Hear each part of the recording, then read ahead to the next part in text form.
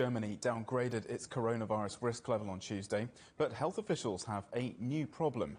There are concerns about possible fraud from coronavirus testing.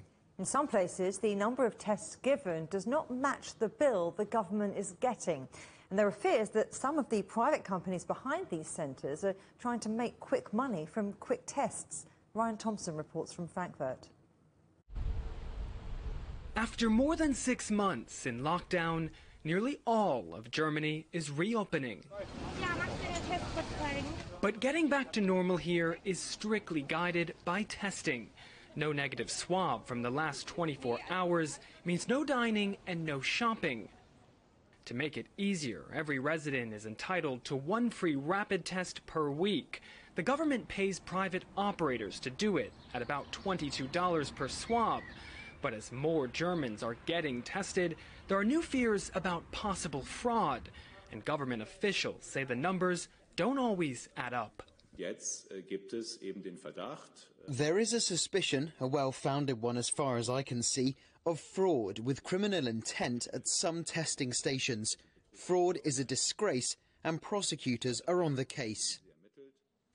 Over the weekend, German media reported that the rapid test process was out of control, with few federal states even knowing how many citizen tests are taking place. That's despite the fact that the costs to Germany's 16 states are quickly rising. 550 Menschen nutzten die Möglichkeit zum kostenlosen Bürgertest. The same report also investigated newly opened testing centers in North Rhine Westphalia.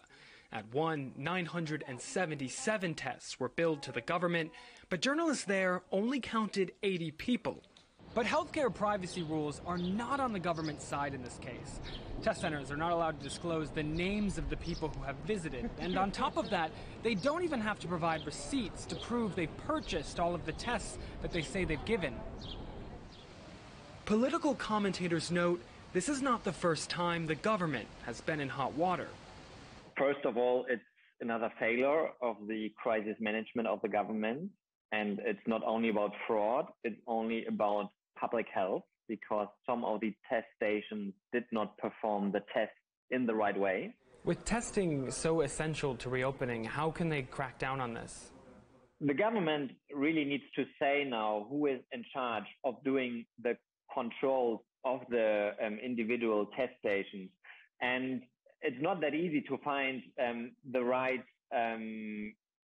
body for that, because we have public health administrations in the different regions, but they're very busy with the other tasks related to the pandemic, and they actually are overwhelmed with work already.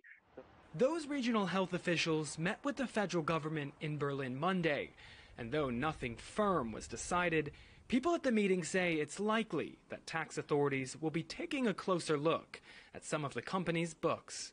Ryan Thompson, CGTN, Frankfurt.